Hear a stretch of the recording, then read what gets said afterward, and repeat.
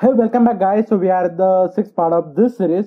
So we have already prepared the simple cube movement for this cube in the previous video for our cube game. So in the previous video, there was no way so that we can make this game over or end this game, cause this is gonna be an endless run. So there should be a way when you die or you blast or something else. There should be a way when this game should over. So for that we are gonna make this inside this video. So in the previous video I just used the terrain as a ground, but in this video I'm just gonna make a platform to be used as a ground. So I'm just gonna create a plane, which is plane would be simply look like this. I'm just gonna orthographic top view and move this plane to be the cube should be the center of this plane. And on the z axis I'm just gonna increase the not scale. We are just gonna increase the scale to be like 2000. I guess 2000 is a great distance, cause for now we are not gonna make it to be infinite or random, cause it is highly coding stuff. So I'm just gonna make it to be something long enough platform to that it could work for now. So this plane has already a collider mesh collider plane, so there is no problem with this plane as a collider. I'm just gonna make a simple material for this cube, where I have created material for this cube, and I'm just gonna create a material for this platform. I'm just gonna name it platform and drag this albedo texture and mark this normal texture to be the normal map, apply, and then again add this platform to be the normal map. And yeah, and I'm just gonna drag and drop this, and this is really stretch the structure because we should add a tiling to this texture, so that texture should look fine. So I'm just gonna make it to be 2000. I guess 2000 is a great value, and just like that the platform is looking completely fine. So now when you hit play, I guess this should work really fine. And yeah, you can see that the cube movement is working really fine, cube is jumping really fine, although it is very high value, but yeah, cube is moving on the axis and cube is jumping, we can have a movement. But when you drop off this plane, we're just not going to use this plane because it is just disappears. So when you drop off this plane, nothing is really happen, just cube infinitely fall off from this plane. I'm just not going to use this plane, I'm just use this to show you how could things work. I'm just going to increase this again to be 2000. Scale to be 2000 on z axis, and increase the scale by on the top view, moving this right here and increasing scale something around this. So I guess this should work completely fine. You should check the scale 9 by 200. I guess 9 by 200. Yeah, cube is almost. I'm just gonna make this to be 0 at 0 height. So it's gonna add this texture, but still this texture is not applied that much good, cause the length of this cube is 200. It's gonna make it to be 2000. And yeah, this is scale on x is 9, so I'm just gonna make it also 9. So I think still it looking pretty huge, so I'm just gonna make this 500, and I guess this should be 3. Yeah, I think this is looking completely fine. So I've just added a cube, because when you fall down, we do not want to the ground to be disappear just like that. So now when you fall down, you can see the ground top on this cube. So I'm just gonna name this. Okay, I'm really bad at creating spellings, so I'm just gonna duplicate this by right click, and here's the option called duplicate. So move this platform down. We're just gonna use this platform as a lava, but with this we are gonna make this scale also to be 2000, so that it is also infinite. 2000, sorry. We are just gonna make this to be 2000 so that it looks completely infinite. So I'm just gonna create a new material. I'm just calling it lava, cause I'm just making this ground to be a lava, and when you fall off this lava or on this lava, you will just like that you will die. So for now I'm just gonna create a lava material and add it on lava, and change the material color to be look something like lava, and adding an emission for this. You can learn about the material in our another video. I am gonna make it video on that. But yeah, just like that, it is looking completely brighter, and it's looking something like a lava, not exactly a lava, but yeah, it's looking complete like something like a lava. So I'm just gonna name this to be a lava. So we are going to use this tag, which have tag respawn finish editor on your whatever tag we have.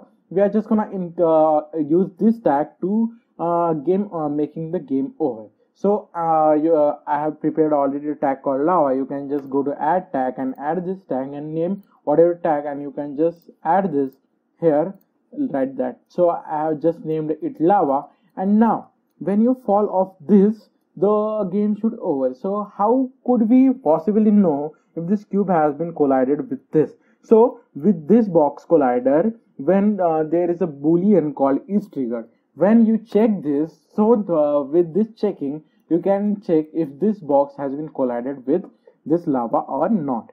So I'm just gonna create a new script and just name it game manager. Okay, so we cannot name this a game manager because game manager is a default script made by Unity. So I'm just gonna name it collider cube. Okay, and to be this cube is a player for our game, so we have to just tag it also a player. So I'm just gonna, I have already tagged this as a player. You can have this tag right here defaulted by the Unity. So I'm just gonna add this cube collider cube script on this lava, and just like that, you can just double click this lava this script and open it inside the Unity. So if this just like that, the script will open inside the Unity. So here you can see that we have this script, and if you want to get a if object is colliding with another object, we have the void called void on trigger enter collider order. Just like that, Visual Studio has been completed the statement for us. So this is a function defaulted by Unity. You should write just like this. You cannot change another word or another thing inside this. You have to written just like this. So other is the collider. So here other is a collider. So we are just gonna check if this cube collide with this lava. So we have added this script on this lava. So we are just gonna make get a reference for this tag called player. So if we are just going to create a if statement, and if other dot tag is equal to player. So if we collide with a body called a tag with a player with this lava, we just have to switch this off, because when we switch this off inside the game window, we can see that no cameras are rendered, and when this switch on, you can see the cube, and when this switch off, this pop-up comes up. So I'm just going to use this as a game over window for now, but we will prepare something else in the next video, cause we are in the whatever, we are gonna prepare it in the next video. So if you fall down this lava, we just have to turn this cube off. So it is very simple to turn this boolean off. It's like go back to the Visual Studio Code and other, which is collider dot game object, which is collider containing the game object, which is the cube is a game object here. Other dot game object dot set active, which is this boolean, which is set active, and it should be false.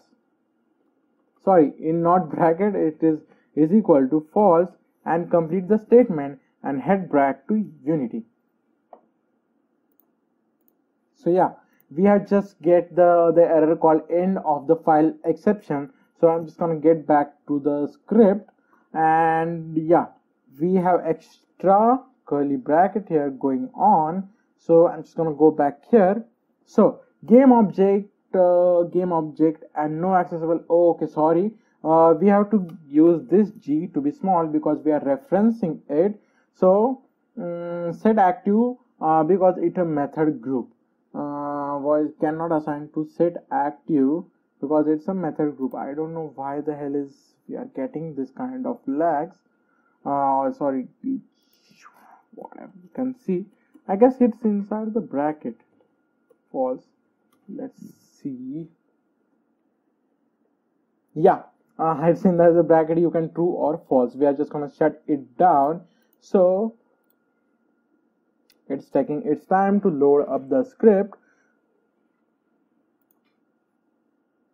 So just like that, this error has been gone. And now when you hit play, now you can see that if you move down this and fall off this lava, the pop-up came up display no cameras are rendering, and this cube has been shut down. And now when we switch this on, this is not gonna be on because it is completely falling through this script. So I'm just gonna create a new pop-up called create a new UI. The UI can be created here. I'm just gonna create a UI and panel.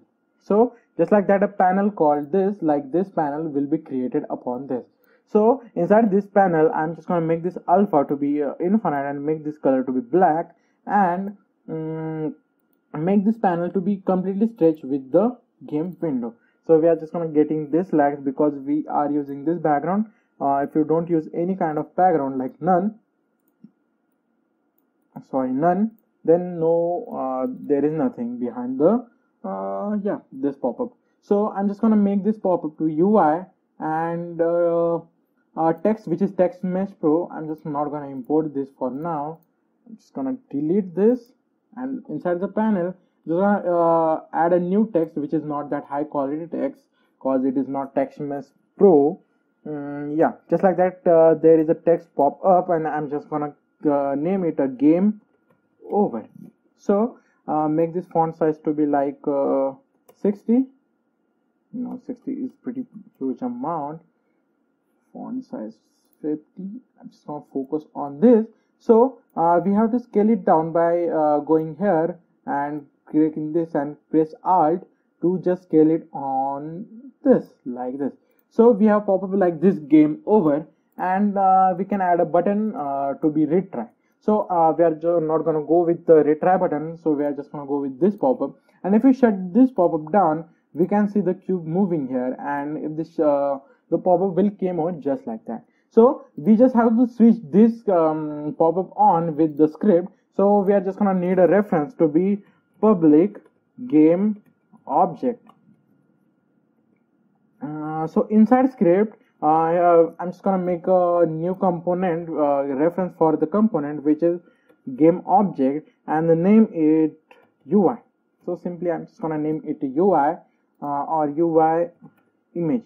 Just gonna name it UI image, and instead of using this other dot game object, you can set this also false, and UI image dot set. It is already a game object, so we don't need to use this game object, and this to be true. And complete the statement and go back to Unity. The script will take its time to reload up, and now when you hit display,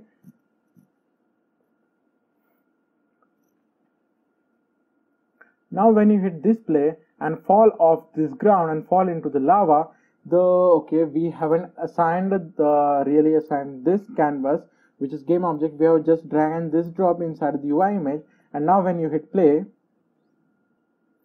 we have the movement of this cube. We can space to jump off, and by mistake if you fall down this, you will fall on the lava, and just like that we are getting a pop-up called no camera rendering. And beside this pop-up, if we shut this cube down, you can see this game over. So I guess this is pretty much for this video. If you like this video, hit that like button, hit that subscribe button, and share this video or to the other gamers you want to who have interested in the game development. So I guess this is it for this video. We will meet in the next one. Till then, bye bye.